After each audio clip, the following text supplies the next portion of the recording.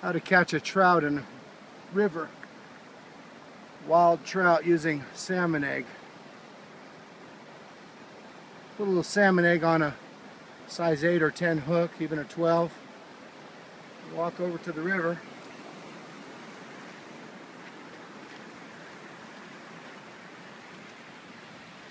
There's no guarantee that there's ever fish in a river.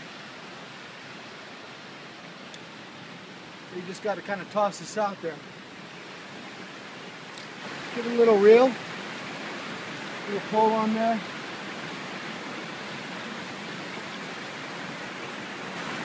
You'll know when you get a bite, you feel a little tug.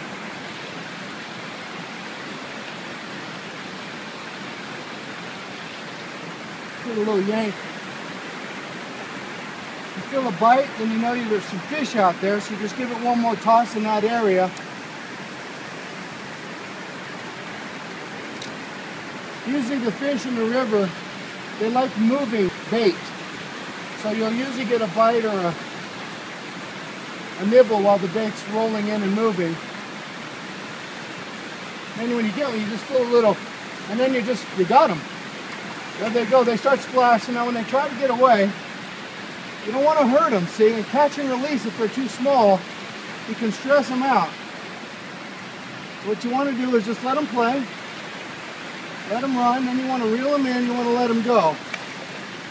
So while he's in the water, he's working himself now, you can see him on the pole. You want to make sure you have some good pliers ready and not stress him out. The key is to get him up onto the deck here.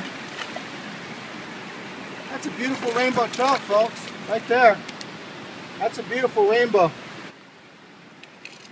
Now what we're going to do is just use a pair of pliers. I'm going to pull that hook out very gently, very carefully.